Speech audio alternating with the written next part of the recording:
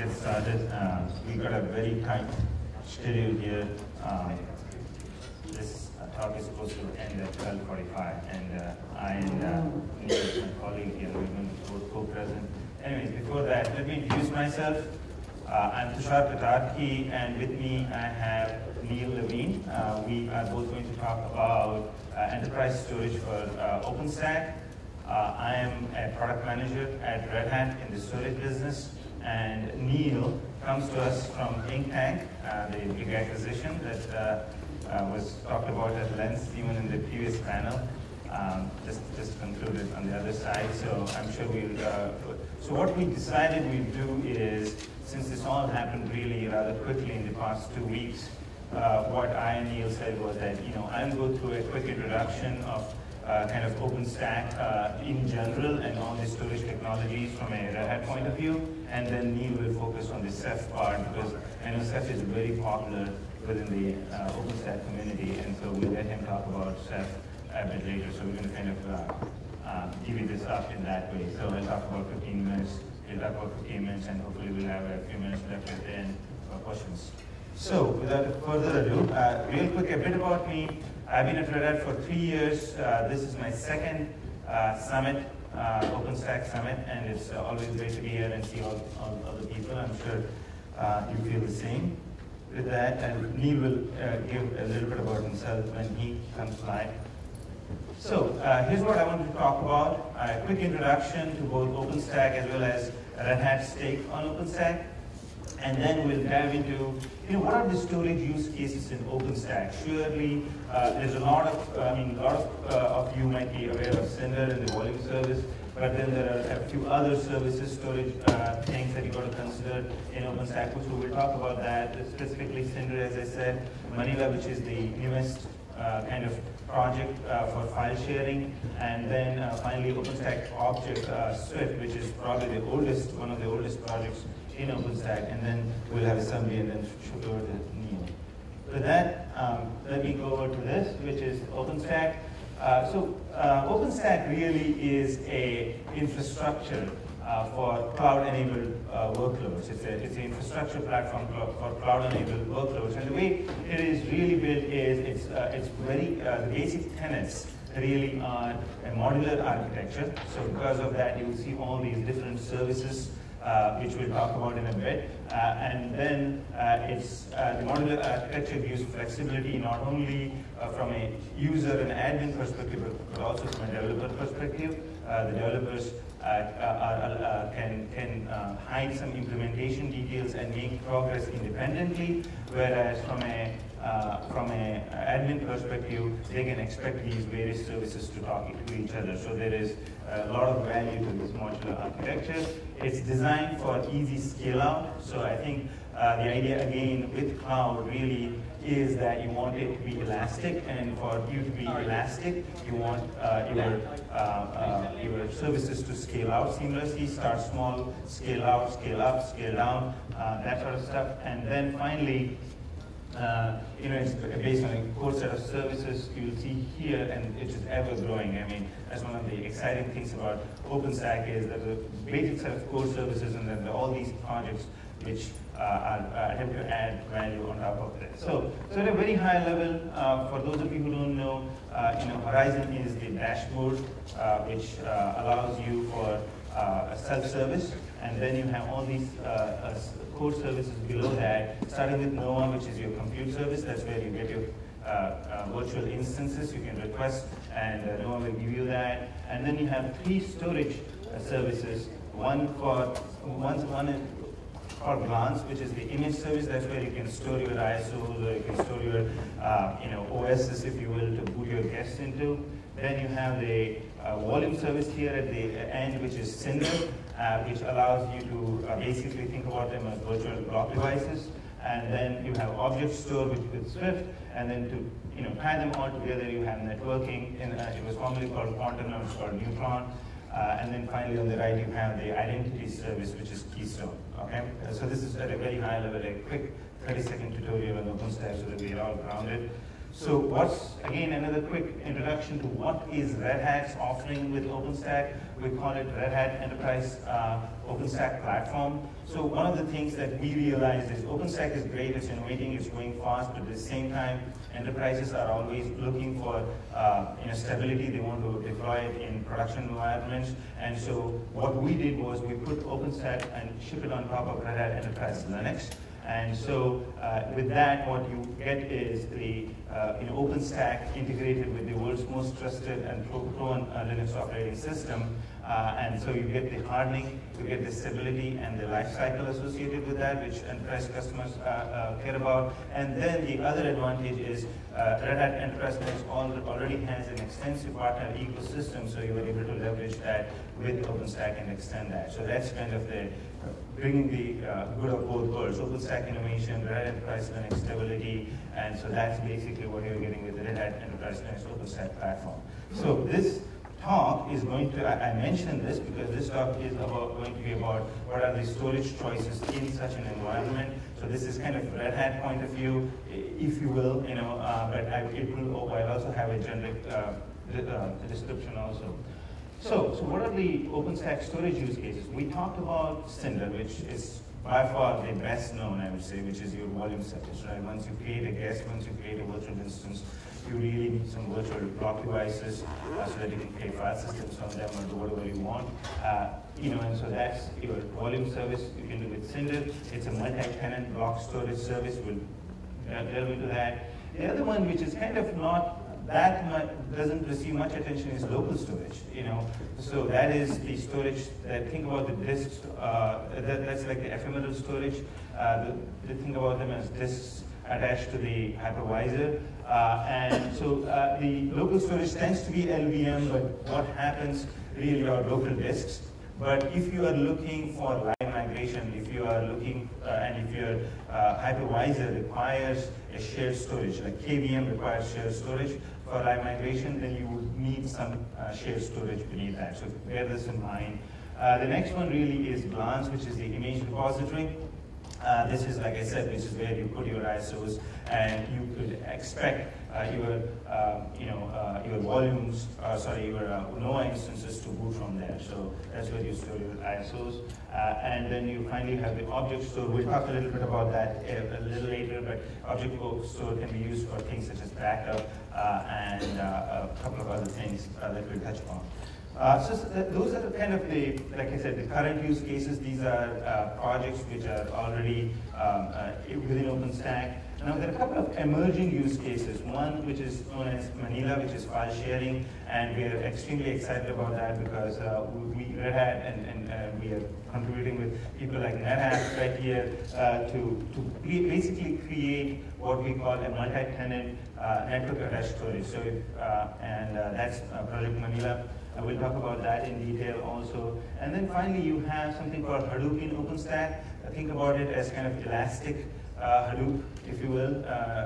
That's how I look at it. And there you need storage too, and you need shared object and file services, and that's Project Sahara, which also Red Hat is contributing to. So with that, I'm not going to spend too much time on the Hadoop as well as the local ephemeral. We don't have time. So I'll focus on Cinder, I'll focus on Manila, which is the file service, and the Swift, which is the object service. So with that, we'll go to Cinder, which is the volume service for blocks. So this is kind of a high-level representation of what Cinder is all about. From a user perspective, what you want, right? So there are a couple of workflows you see in top. The first one is really, you want to request a NOAA instance, right? I want a guest, I want a virtual instance. Then I want to request a volume or a block or a virtual block device. And then what I want to do is that I want to attach that to that virtual instance so that then I can do whatever I want. I can do with it, right? From a user perspective. So that's one. The second workflow also is slightly different from that, which is, I want to request a bootable volume as opposed to just a regular volume. I want to request a bootable volume and then say that boot directly from that boot a NOAA instance directly from that volume. So these are kind of the two high-level use cases here. And in both the cases, what happens is you could do it through the Horizon self-service portal, or you could, they're all RESTful APIs, the NOAA API, the Cinder API, you could request it through there. But anyways, if you request a NOAA instance, it goes to NOAA, and there's scheduling and all that good stuff happens, but ultimately what you get is a guest. Let's say you get guest 0 here. Next, what you're doing is you request a volume, so it goes to the Cinder API, and then Cinder basically, there's a queue, and then it gets scheduled by a scheduler, and the scheduler is policy driven, and you could have different kinds of policies based on filters and weights, and talk about that. And basically, it's going to decide, okay, so Cinder has this concept of storage backends. You could have different storage backends. I show here Ceph, it could be cluster, it could be LVM, it could be, there are other storage backends by other storage vendors.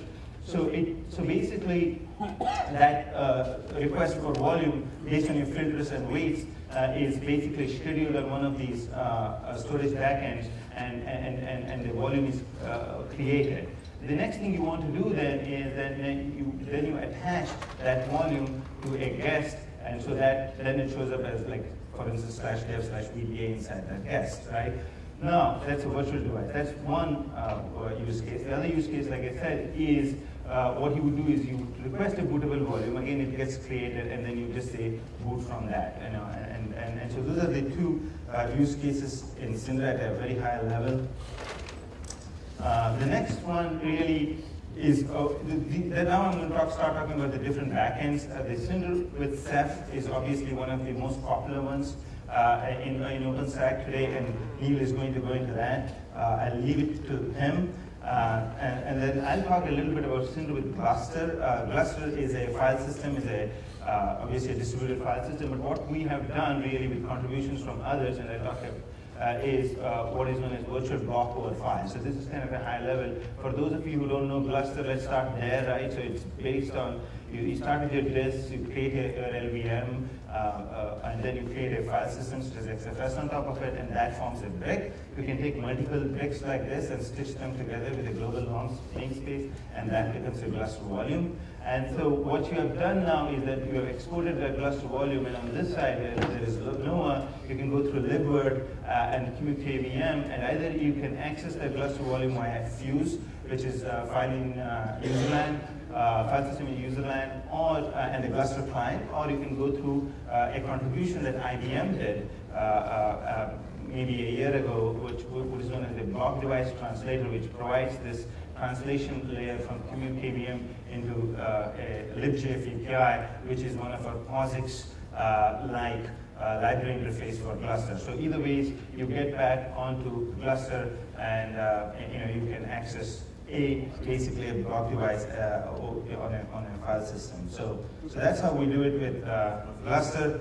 So those are the two things. The final thing I want to talk about Cinder really is tiering. One of the advantages, one of the things that I mentioned in Cinder really was it can have different backends. So the two advantages with that really is, it allows for scaling. So not only can the underlying storage system scale out, Gluster can scale out, Ceph can scale out, but also you can think about Cinder also scaling out by having different storage backends.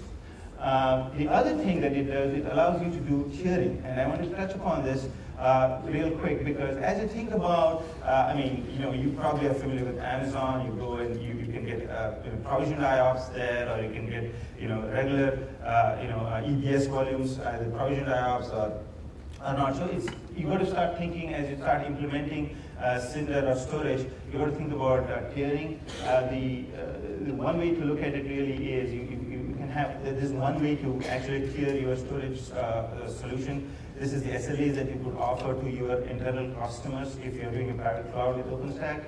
For instance, you could have a performance optimized tier, you could have a throughput optimized tier, and a capacity optimized tier, and the performance one could be based on all SSDs and has a certain amount of IOPS guarantees, whereas the capacity optimized tier on this right-hand side is probably more cost and capacity optimized. So you could do that with Cinder by just basically defining your storage tiers. Then you choose your filters and weights.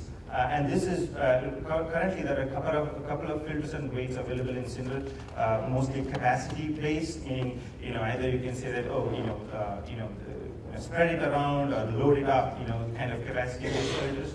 But, obviously, for the developers among you, that's a region where of OpenStack Cinder which can use some more innovation. Certainly, maybe you have an apps-based filter, for instance, and weights.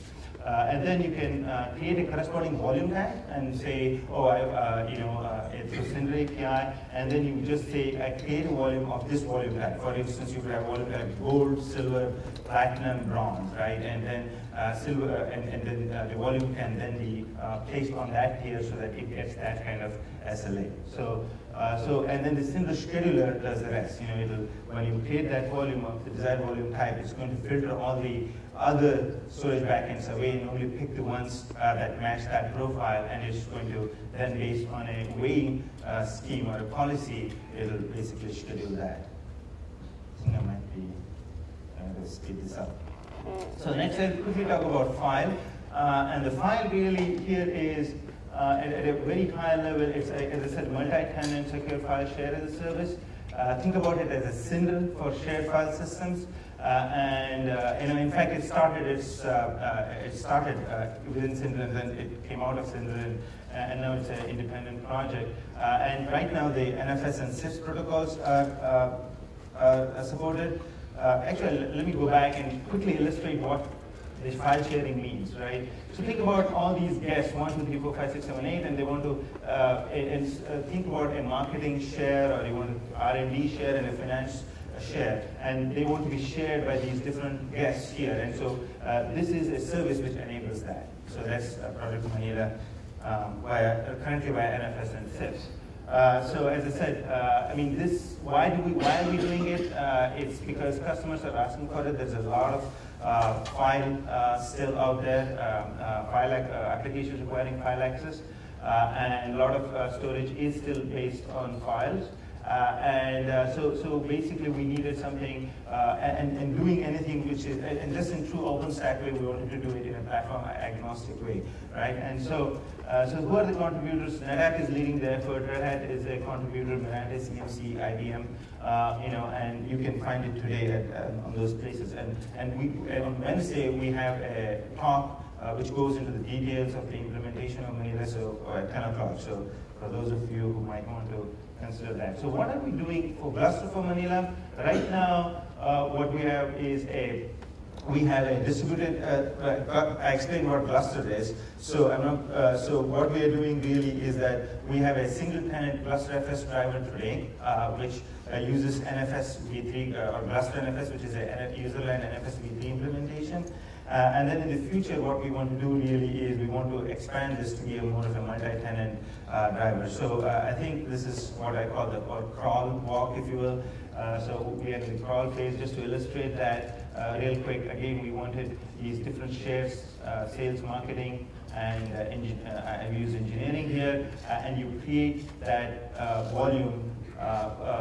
You create those shares under Gluster Manila volume. As you can see, the blue is Gluster. And then what you can do is you can use Manila create and the Gluster FS driver, and basically that creates this share, right? So some / marketing, for instance, and behind Gluster. And then when you say Manila access allow, it basically allows access to a particular guest, for instance, 10.1.1 to marketing. And so it maintains that ACL, if you will, that marketing can be accessed by 10.1.1, for instance. And so it will only allow access to those, to that guest. So that's the file sharing business. And you could have, obviously, attach it to multiple guests so that you can actually share the files. The next one really is object storage.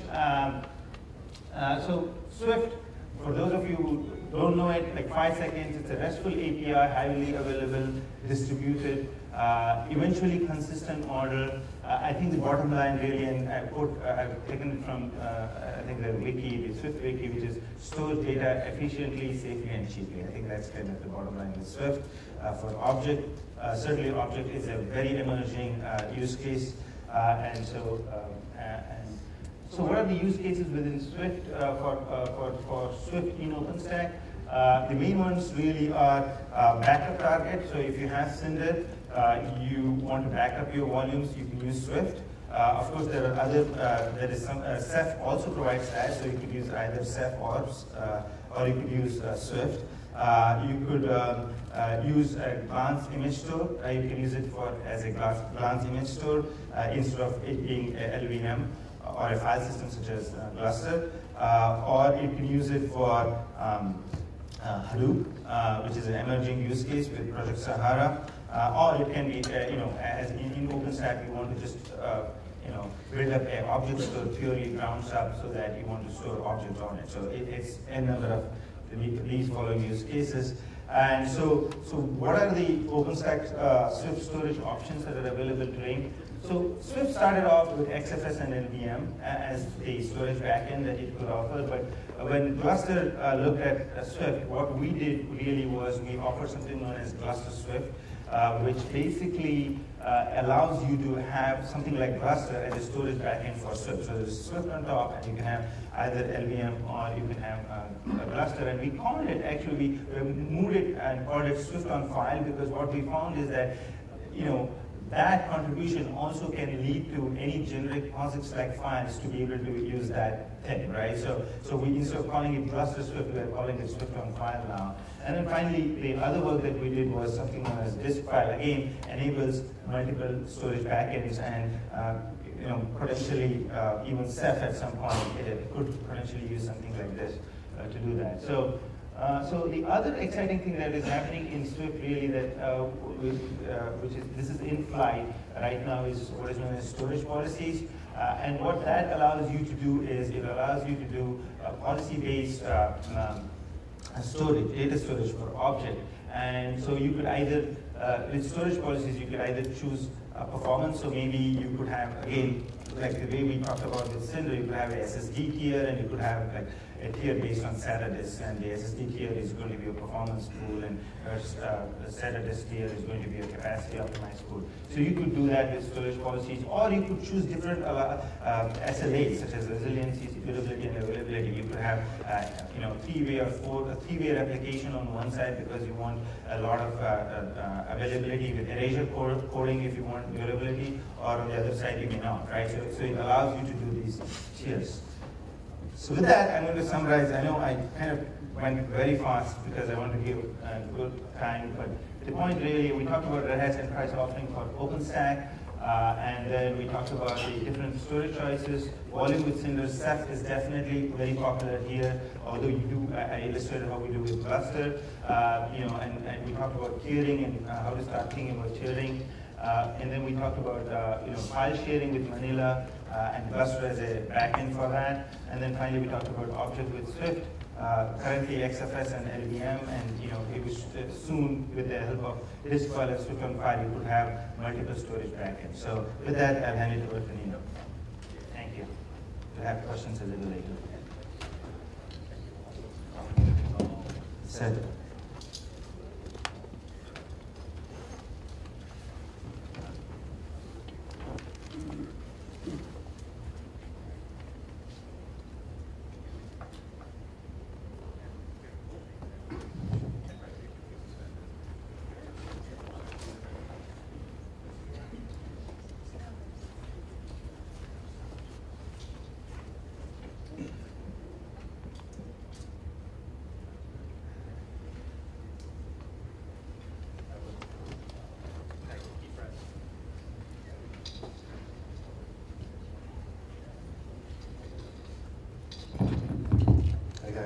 Hello, I'm Neil Levine. I was the VP of product at Inktank, and I work for Red Hat as of last week.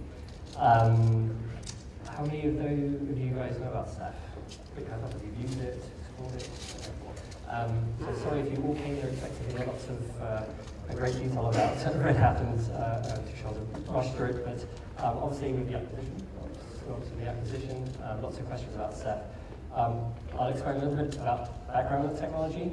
I'll explain a little bit about the product which we have, which will at some point become a full Red Hat product. And I'll try and give some time for questions, and I'm sure a lot of people have questions about what the future is, and I may not have many answers, but I'll give you the best ones I can. Okay, so Ceph is the technology, or the upstream project, as Red Hat typically call these things. It's about 10 years old now. That's 10 years old in June. And it's very similar to Gluster. It's also an open source, massively scalable, distributed storage system. Very different architecturally. And it has obviously a slightly different set of features. The core point here is we do object, block, and file all in a single technology. Not necessarily a single platform. You don't have to all run this in a single cluster, although you can. But it's a single common technology for running all of these different types of storage. So the object service is, for those of you who know Amazon S3, if you want to build your own S3 type instance, you can go and do that, whether that's public or private. And it's very heavily integrated into the OpenStack ecosystem through Keystone and so on and so forth. Importantly here it re-implements the Swift API within its separate piece of code. So it's not just a plugin, as Tushar was indicating, it works slightly differently. Currently there are some experiments to get Rados, which you'll see is our backend system, working with the Swift proxy. The block storage, which is the thing that most people in the OpenStack community know us for, is a very well integrated with the OpenStack community through obviously the Cinder driver system here, and it supports what I loosely call enterprise features. So it does snapshots, cloning, it does copy and write, and other such features. I'll go into the use cases around that in a second. And then finally, the oldest part, but actually the one piece which we didn't productize yet is the file system, which is not a compiled file system, just like Gluster. Again, slightly different architecture. It uses distributed metadata, but similarly it has hooks for HDFS and other bits and pieces. So a lot of features. It's a small snapshot. Architecturally though, Ceph is an object store at its lowest level. It has an object store called Rados, which is a very, very scalable distributed object store. And on top of that object store, we then expose out the different hooks or different services you can get. So the object gateway, which provides the S3 and the Swift API called IGW, sits on top of Rados. The block device called RBD, which is predominantly used in OpenStack, again, sits on top of the Rados object store, and so does the file system for both its data and its metadata. So sometimes analysts get us confused and say, well, Ceph is an object store, but then people go out using this as a block. Architecturally, we are an object store, but you can consume storage in many different ways. And over 10 years, a lot of the development has really been focused on the Rados layer. That's the bit where the data is stored. That's the bit you want to be fast, reliable, resilient. It's a completely decentralized, no single point of failure system that's designed to run on commodity hardware. And so the two major components of the Rados system for the technically minded view are the monitors and the OSDs. The monitors are just there to sit and look at what's going on in the cluster. They see what's up, what's down, who's serving data and who isn't. So they're not in a data path at all, they're just there to keep an overview of the state of the cluster map. The actual data sits on what we call OSDs, which is just a process which you commonly associate with a disk or a RAID set if you want to. And you can have as many of those OSDs in a single chassis as you want, so we can just have one OSD in the chassis. And those are the things which you just scale out infinitely. You keep adding them, adding servers with disks, with processors, and the system works, probably it's got more in common with BitTorrent than it does with, say, NetApp. All of these OSD processes and all of the monitor software processes, they just talk to each other through a gossip protocol to just make sure that they know who's up, who's got what data. Automatically rebalance if those go out. They'll start moving data around to even out the distribution. So a very, very decentralized, peer-to-peer based storage system. So again, all of the sort of big features, the hard work over the past 10 years have been making that incredibly robust. And once you get that architecture right, laying on the features on top becomes much simpler. So this came out from the last user survey, I think it's the Hong Kong Summit, showing that Ceph, after LVM, which is basically just using open storage, is one of the most popular storage technologies in the community. So what's great for us, I think, frankly, this is greenfield deployment for the most part. Ceph is really being installed for the first time, whereas a lot of the other technologies, they're already in the business or already in the data center. People are just repurposing them. But here we can see that Ceph is really being delivered through OpenStack for greenfield deployment. I'm very interested to see what the next user survey stats show. Hopefully, we'll get a great number. Okay, the product. So we created a product based on the technology, just like Red Hat do with their upstream technologies going to downstream products. And we call this product Inktank 7 Enterprise. It will continue to be called Inktank 7 Enterprise for the time being. I'll explain we have a new version coming out very, very shortly. And kind of very similar to RHEL, it's a subscription-based product, charged on capacity currently, and it's just a single price for your protocols with no nickel and diming here. And it consists of the open source technology at its base. Just for the object and block side, we don't include the file technology at the moment. We don't consider it GA yet. So we also have a management platform called Calamari, which was proprietary, is now going to become open source. Very excited about that. We're getting a community around that. We are going to have some enterprise plugins coming out soon. Hopefully that's still going to be the case, which will allow you to put Windows, VMware ecosystems to use the same storage backend running on RHEL. And then obviously the support services and so on. So the important thing to note about the product is it contains less than the upstream technology, not more. It's a hardened set of bits, which should, and all the dependencies, just all the things you need to run, have been tested. So there's a lot of stuff in the SAF community which we do not bring into the product because it's not the right level of maturity. So again, very similar to Red Hat in terms of how their product process works. So hopefully very familiar if you're already Red Hat. So, how does it work in OpenStack? Very heavily integrated all over. On the object side, as I mentioned, we support the Swift API, and we're integrated into the Keystone. So if you want a complete replacement for the default Swift implementation, we're looking for slightly better performance, obviously the ability to run on block in a single setup, which is very advantageous if you're doing a POC, then this is a common use case. But it's the block side which most people sort of know us for more. And again, we hook into Cinder, so just give me a volume, delete that volume, snapshot that volume. That's all done through the Cinder API.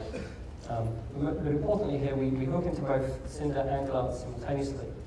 So why is this important? Well, we do copy on write cloning, which means that if you want to start up 100 or 1,000 VMs, you press a button and it just happens almost instantaneously. You're not actually provisioning 100 or 1,000 real images. You can take your base image in Glance and just say, I want to use that. And all of the VMs will start using it, copy and write. So as soon as the changes start to happen, that's when the write happens. It's really just a virtual sort of memory construct up until that point. So you get very, very, very fast boot times with lots of VMs. So that cloning capability with copyright, very fast boot times. And then again, we do snapshots of the volume levels. So if you just want to snap that block device, typically for a data volume, and then put it back into Glance, or if you want to actually move it over to the object store, you can do that too. And a nice feature now is that we support both the ephemeral volumes and we support the data volumes. So you can actually get to a point where you run a completely diskless low-load compute nodes on the front end and just have all of your storage managed by Ceph on the back end. So it's kept there for both the boot volumes and the data volumes, as well as the library stuff all in Glance. So a single storage platform for pretty much everything you need for the block. And then, kind of similar to how the KVM cluster interaction works, the actual way that the compute hypervisor talks to the storage backend. Again, we've coded one of our libraries directly into KVM, so it knows how to mount and unmount and so on and so forth. So that currently works with KVM. It does work with Zen, not Zen Survey yet. There is a tech preview, but for KVM users, it's all pretty much seamless. So the good news is, before the acquisition, we were already a Red Hat partner, conveniently. So the solution between the Inktank Ceph Enterprise product and RHEL OSP4 is all certified. So it's all been blessed and it's all kosher. And when RHEL OSP5 comes out in a month or two, again, it will work seamlessly. Works between the hypervisor and Cinder, all works seamlessly, all running on RHEL. And Inktank Ceph Enterprise will be supported on RHEL 7 when it goes GA, hopefully next month. Very quickly, a couple of the other use cases, and we'll open up for questions, is in addition to OpenStack, if you're just doing a generic storage as a service or cloud storage offering, then very common deployments where you're just essentially using the Swift or the S3 protocol on top of the object store. But for those of you who are really running high-performance kind of web-scale applications, then you can actually remove out the S3 Swift RESTful API and use our own native protocol, which is extremely fast. Remove a level of abstraction, which is kind of convenient for developers and end users. If you're really trying to hard code this into your application, support the native protocol, which will give you through client cluster, not client server, but one-to-many interaction between your application code and the storage on the back end. And we have a couple of very, very large customers developing this at the moment, which I'll give you now soon. Okay, very quickly, then I'll stop. We have a new product coming out called Intact Enterprise 1.2, hopefully out this month, maybe next month. We've got some big features here. We have erasure coding and cache tiering as the two headline features. I'll tell you a little bit about those. Cache tier, for those of you who run Ceph within OpenStack, is designed to speed up your performance. So the way this works is you can provision pooled storage on Spindle and pooled storage on SSD, and insert the SSD pools transparently into the data path. The client doesn't know about it, and cache the data. And that happens in two ways. You have full write-back cache, so both reads and writes go to the cache. The write hits the cache first of all. At some point in time, it's then written to backing or base pool. And if it goes cold, it's flushed out the cache. If it goes hot, it's pulled back up again. So pretty standard caching. But it also works in a read-only mode here. So if you know that the data is just going to be cold because it's logs or stuff with the compliance, you can just get it straight onto the backing pool, but know that you can get it up to a hot tier pretty quickly. So we're pretty excited about this feature, and obviously you can use it with OpenStack deployments. But also we have erasure coding coming up. Very proud to be the first open source product to come out with erasure coding. So this is a different way of doing data integrity instead of keeping replicas, which are expensive. You just store parity bits, spread them out across the cluster. Initially, we're seeing this as useful for the object storage use cases. More adventurous of you might want to try it with RBD, but we wouldn't recommend it in production yet. But when combined with the cache tier, we have a very compelling option for cold storage or archiving. I'll read the roadmap, which is as a product manager, this is all, I can't make no guarantees, I just make promises with no commitments. But we've got more working on the file system. We've got RBD mirroring coming out, so very similar to Snap Mirror from the NetApp world. So if you want to do journal blocks between multiple data centers, you can do that. Importantly, the RBD kernel module, which is not used within OpenStack typically, which gives you native access to block devices through your host, through your kernel, will hopefully be available with full real server support with the next release of R2. And I will skip all of the other stuff and leave the training slide up and open up for questions for me or you. Yes, yeah, I think we may have to go up here and ask a question to the microphone here, just directly in front of me. So.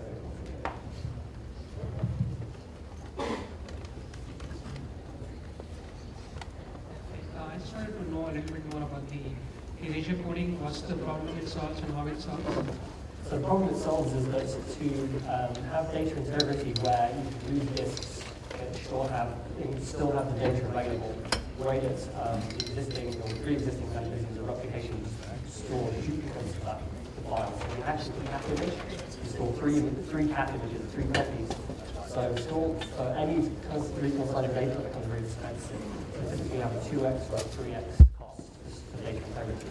RAID coding uses an algorithm to create parity bits very similar to RAID. So we're typically looking at a 1.5 or 1.6 cost, and you get the same level of resiliency in the event that you use a disk or multiple nodes or anything else. It's still guaranteed that the data is available, but it's reconstructed through an algorithm rather than just saying, okay, let me grab one of these backup copies and move that over to Right. So that basically means that at the time of recovery, you will have some latency, right, compared to the traditional method of replication. There can be, but the cost of storage is going to be cheaper. That's the trade-off. It's going to be a lot cheaper. But yes, depending on the way you use it, actually, and we have some interesting stats for these products. The performance hit can be not too bad, depending on the size of the image that you have. Very, very large images are more complicated to compute things. I mean, cost of storage can be again debatable because we keep talking about commodity storage. Commodity is going to be cheap typically, right? So, but I understand the point. So if you have exabytes worth of storage, it's not a value. Right. So basically, the whole point here is to reconstruct data based on some algorithm. Exactly, that's right. I was confused because you said erasure coding, so why it's called erasure coding? I mean, what's being erased here? It's just trying to understand. Yeah, it's the industry term. The Wikipedia page gives you background to why it's called. Okay, thank you. So I noticed that SFS is generally left out of all the announcements.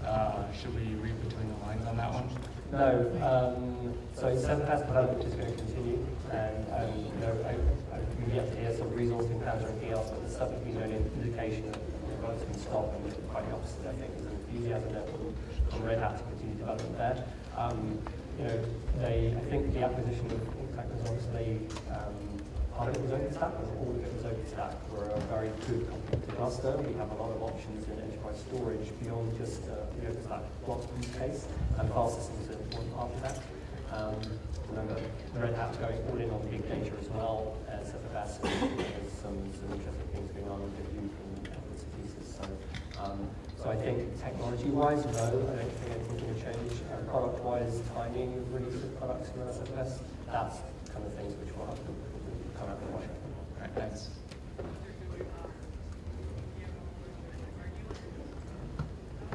Okay, I think that's it. Thank you very much.